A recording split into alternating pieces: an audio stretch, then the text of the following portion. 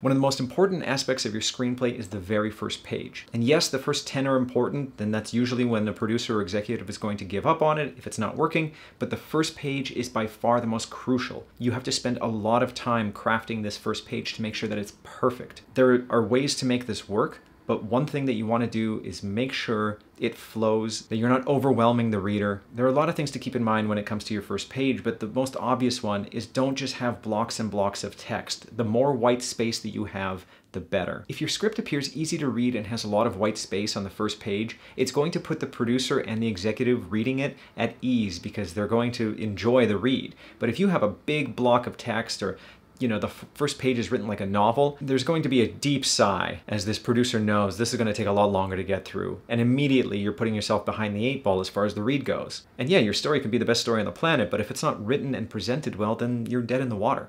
Hey everybody, Ken here. If you want to see more 1 Minute Film School, be sure to like and subscribe or click the join button for members only exclusive content. But most importantly, leave a comment down below. We want to hear from you. Ask us questions. Let us know what else you're interested in hearing about. We want to build up this community with you together.